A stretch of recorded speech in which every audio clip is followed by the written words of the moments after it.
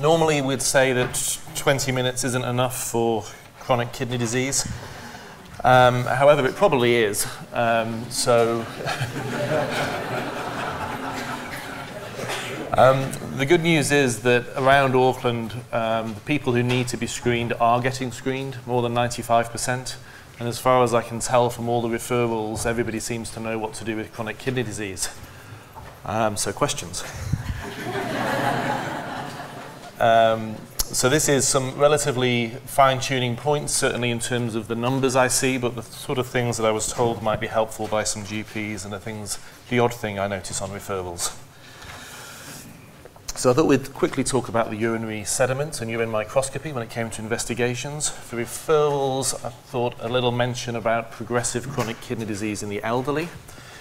And also probably the important one of the 20 minutes is about transient changes in creatinine and how you react to those in people with CKD. And then a few things which might be useful in the management of patients with CKD, particularly a discussion about metformin, blood pressure control, and I was told that hyperkalemia is a pain for you guys when you get called from the lab. So we would like a urine microscopy on all referrals, which is and it's a test which seems to get forgotten sometimes. Just to stress that you shouldn't just think of urine microscopy as a thing to do for renal patients. It's also a very good test for the not right patient or the diagnostic quandary, the constitutional symptom. We do pick up autoimmune disease, glomerulonephritis, and it's a very non-specific test. So when you're struggling, it's a very simple test to do a urine microscopy, and when you're referring to us, it would be appreciated. When we're talking about an active urinary sediment, what we're looking for as nephrologists is really haematuria, red cells in the urine, with a special mention of casts and proteinuria. And just to remind everybody about the difference between glomerular haematuria and non-glomerular, if you have red cell casts, it means that the red cells have come from the glomerulus, they've gone through the tubule, they've been squashed together like toothpaste out of a tube of toothpaste, and you know that's diagnostic of glomerulonephritis. So if you've got red cell casts, just get on the phone and we'll be delighted to hear from you. As the red cells go through the tubules, they get damaged. So if there's a high proportion of dysmorphic red cells on the report, that's also suggestive that you need to speak to a nephrologist. And of course, the barrier for protein is the glomerular basement membrane. So if there's trouble going on in that location, you're going to expect to see proteinuria as well. So blood plus protein is, generally speaking, something that we're interested in. Just two caveats. Traditionally, diabetes wasn't supposed to cause blood in the urine, but nobody told Auckland that. And about half of our diabetics do because it's so bad. And obviously, if you have something very common like hypertension, which gives you a gram or so of protein, that can be combined with a non-glomerular cause of haematuria, which messes up the situation a bit. The non-glomerular haematuria obviously goes to the urologists, and we sometimes flick referrals through to our urology colleagues. And the general rule is if it's just blood and the patient is over 30, it should go to urology first. Less than 30, and those diagnoses are so rare that we will probably see them anyway. Oh, thank you. Some referral things. So these are the criteria that you have access to, but this is another document which is very similar, talking about when to refer for progressive CKD. As I say, this all seems to be embedded. Essentially, if you're diabetic and your eGFR is less than 45, if you're not diabetic, eGFR less than 30, and any proteinuria of more than a gram, so that's an ACR of 70 or a PCR of 100, is also a referral. But of course, there are some exclusions. And I do get some referrals that almost sound a bit apologetic, saying they've hit these criteria, so I'm sending them through, but they seem pretty good. And I thought that might be something worth talking about. And this is classically an older patient who seems to be well managed, is taking their tablets, and they've now crossed over into referral territory. And I get the impression that sometimes people are quite sort of instinctively wondering why they're referring them to us. And the message is, don't feel you have to. So as people get older, you lose 1 ml of GFR each year. The equations don't work so well in old people. But the other thing that you can do, which will take all of that into account, is that we now have kidney risk calculator scores. So you can just put in a Google search. The easy URL to remember is kidneyfailurerisk.com. And if you go to that, it's really simple. I'm hoping to get the lab test to put this into their reports one day, because everything's there on the lab test. You only need an age, a gender, a region, which will be non-North America. There's North America and the rest of the world. The GFR, your albumin-creatinine ratio, which is SI units, which you select, and then you calculate. And you get a 2 or 5 year risk of end-stage renal disease. You get both. And if you think that someone's 75 and frail with other comorbidities, and they've only got a 1 in 5 chance of being in end-stage 5 years from now, you might want to hold fire. This is probably the most important one, the thing I see that does concern me the most, which is the response to transient changes in creatinine. And this is particularly in the context of cardiorenal syndrome. Cardiorenal syndrome is a relatively new kid on the block. People classify it into 5 different types, I think to get a publication more than anything else. But in practice, all it really is if somebody has chronic kidney disease and heart issues, especially if they're on these medications, which obviously have a lot of interaction, diuretics, spironolactone, ACE, ARB, and especially those severe heart failure patients, the sort of patients who the up-titration clinic, keep walking around, get them to walk around with systolics of 80, 90, 102. These are the people who have got risks of changes in their creatinine. And I do sometimes see people like this on these medications with very good blood pressure control, suddenly taking a turn for the worse and being referred through as a progressive CKD, and things have just progressed a bit.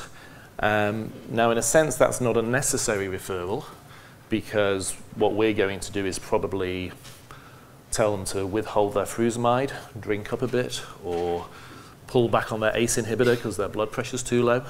So it's not really nephrological, but also it's not actually adequate if someone's going off quite quickly to send for a routine outpatient appointment. Because really what you need to be doing is rechecking in a week and making a change, because things can happen to the kidney quite quickly. And the things to be aware of is obviously using weight, and this is a good thing for patient education, giving a goal weight to patients so they can monitor their fluid status, educating them about assessing the degree of swelling in their ankles, and lying and standing blood pressure. It's quite surprising the number of times you think a patient looks reasonably well filled and reasonably hydrated, and then you get them to stand up and their blood pressure drops to 80 or 70. So just to make that distinction, don't assume, it's this question, am I looking at progressive chronic kidney disease, or am I looking at acute on chronic? And if it's acute on chronic, then it has to be dealt with more acutely.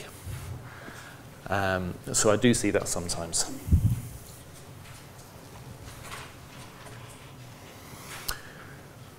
A minor point which throws up a bit of confusion for those who've forgotten the zebras from medical school. Trimethoprim interferes with your creatinine secretion, so we have had a few referrals for worsening CKD when a patient's on trimethoprim or long-term trimethoprim. It doesn't affect the urea, won't affect your uric acid, so just to be aware of that. Creatinine can go up from 140 to 180 in an older person because of trimethoprim. I've seen that sort of degree of change.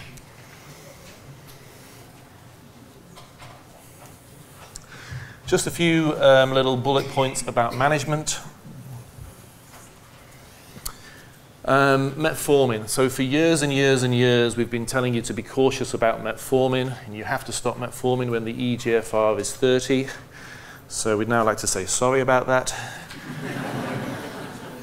it turns out that you can carry on metformin down to 15 is now the official guideline. And there's the important thing is to reduce the dose. So there's some dose guiding here, some dose guidance. But actually metformin has a very wide therapeutic window. Nobody knows quite what it is because nobody knows what the toxic level is. But we know from experience that if you have someone on 3 grams a day and their EGFR is 30, they're usually absolutely fine. So if somebody does drop to below 30 and you half the dose to 1.5, they're still fine. Or you can just use those guidelines. I've done some research on metformin, and that's part of why this has changed. We're going to have metformin assays available around Auckland soon, so you might see those results. And that will have that little bit of information about how to interpret metformin assays. So that will hopefully sort of embed this. And over time, the next thing I'm going to do is sort of extend even further. So at some point, people will probably just be staying on metformin, even onto dialysis, just at a lower dose. So just to be aware of that, and if you see patients with a low GFR and metformin, it doesn't necessarily mean that we've had a brain fade. Obviously with metformin patients, and this is true of the cardiorenal patients as well, you have to warn patients about what to do if they're unstable and if they're going to have that acute on chronic kidney injury. So actually a lot of what I do in my clinic is I educate patients about acute kidney injury, because a lot of our patients, if they're going to end up in renal trouble, it's actually not from progression, it's from their comorbidities, and it's during an admission, or it will result in an admission. And I think, again, when I was at medical school, this was just sort of missed out somehow. We don't tell people just to look at what they're passing and to be wary of how much urine they're passing, and that passing a small volume of dark urine is a bad sign. Warning them that if they have a GI upset or there's food poisoning going around the house, that they need to have a low threshold for seeing somebody and having their ACE inhibitor withdrawn. Basically, that any condition with a fever, they need to be a little bit cautious. So that's true for anybody on metformin, but it's also true for those CKD, those cardiorenal patients that we're seeing more and more commonly now. So that's an important message for the patients. A quick mention about blood pressure control. Just to say that blood pressure control eats everything else for breakfast when it comes to chronic kidney disease, probably for most other things as well, actually. But in terms of reducing risk for your patients, you can forget about the rest. That's the low value stuff that we get paid to do in clinic. The important thing is blood pressure control, and I've got to say that I normally see that that's done very well. The time this is useful, I think, is when you have the struggling patient who's really struggling with adherence, and I have had some success in acknowledging that it's hard to take 10 tablets a day, but if they can focus on one tablet, your Inabase or your Inabase Plus, then you'll really get 90% of the benefits of what we're doing for you. And giving the patient the opportunity to just focus on one tablet a day and building from there sometimes is a nice way of trying to get them back on an even keel and protect their kidneys and their heart. Sort of doing, okay, not bad for time. And finally, hyperkalemia. So I was told by a group of GPs that they hate getting phone calls from the lab about potassium and not knowing what to do with potassium and what level. There was a discussion amongst national nephrology as to whether we could give you guys a strict level, and the answer was we couldn't. We couldn't agree. So I'll give you mine. In general, if a potassium is greater than 6.5, you need to react to that. And if that's outside of normal hours, they probably need to go to the emergency department just to get checked up. 5.5 to 6.5. Well, if it's over 6, I don't think they necessarily need to be woken up in the middle of the night, but they need to get an ECG at some time, the next day, or ask them to come back for an ECG to check for the signs of hyperkalemia, check that they're not bradycardic. But of course, the first thing as well is you'll just repeat the blood test. You'll ask about hemolysis. Sorry, that's the very first thing at the top. Make sure it's not a hemolyzed sample, but you'll repeat the blood test to see if the problem goes away. And then in terms of management, if you've got somebody who's tracking along at high potassium levels, there's a few things that you can do and a few ways to respond to that. Obviously, the first thing we tend to do is look at the medications. So the classics are ACE, ARB, and spironolactone, and there are some more rarely used potassium-sparing diuretics. So you reduce those or take them off. It's worth talking to people about their diet. I'm convinced that chronic kidney disease gives people a taste for bananas. It's true, you go around to Ward 1 and every patient has bananas brought in for them. There is no other fruit on Ward 1.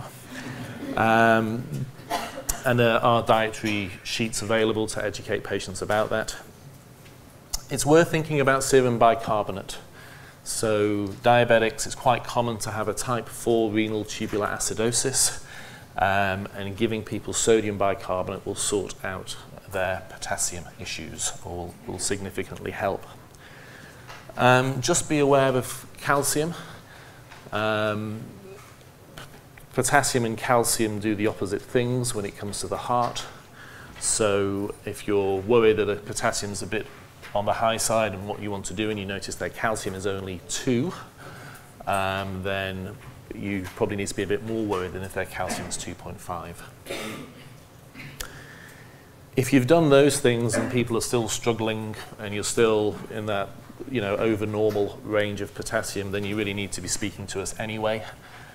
We can give calcium resonium with lactulose. It's a pretty miserable long-term drug, and patients will struggle to take it, so you need to be speaking to us anyway. But those are the simpler things that you can do which might sort out the problem for you and reduce the number of calls from the lab. And with 2 minutes to go, I will stop. Thank you very much, Chris, for spending your time with us.